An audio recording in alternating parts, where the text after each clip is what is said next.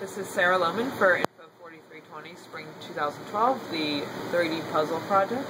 I made a Japanese puzzle box, which traditionally has 5 pieces, and I added a little key for complexity, and also because I think it looks kind of nice as a little addition and makes the puzzle a little harder. Just one extra step. So they're pretty much they are all unique pieces, and in order to put them together, it takes like 10 steps. I got the idea from a puzzle on Thingiverse, and that puzzle came from another puzzle that was actually made out of wood.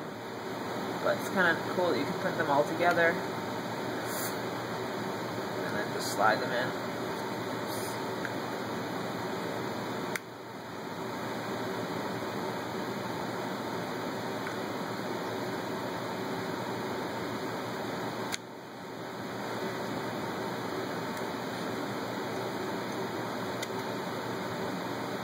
Alright, so what I'm doing here is that the puzzle pieces just need, basically, you can't put them in all the way, because, like, see, now I have to fit this left side piece in here before the base can slide all the way closed.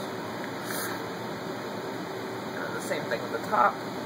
Top goes.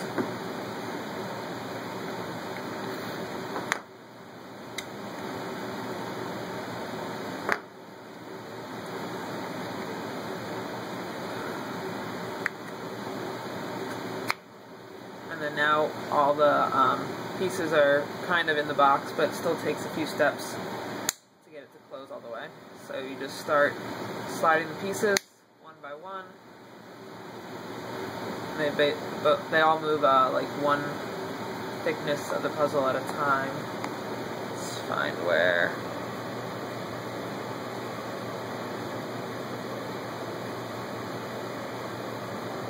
Oh shit, I put this in wrong.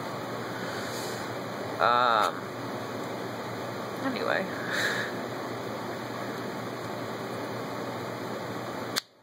There we go. And then that can slide. It is a puzzle. It's a little tricky. It's not as easy as it looks unless you know what you're doing. I fortunately had instructions.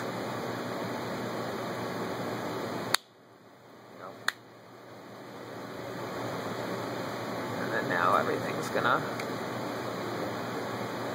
should snap in place.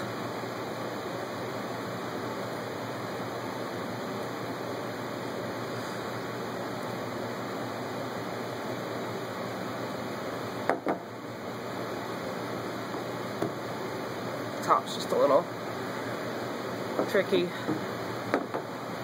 Just gets really tight right there. There we go. And that slides up, and there you have your traditional Japanese puzzle box. Is kind of cool. You can see through it. The sides aren't as clear because of the axis that I printed it on, but you can see all that. And now this is the extra little piece that I added that's different than the normal puzzle box. So basically you just put the key in, it slides all the way in, and you turn it, and now the key can't come out, and the only piece that can slide is the last piece. I think it's the left piece that can slide like in one direction, but then nothing else can come apart. So just another little extra step, and I also have a little heart in there, just for fun. Anyway, so that's it. You can put like rings in here, stuff like that. It's a cool little box. Anyway, thanks. It's been a fun class.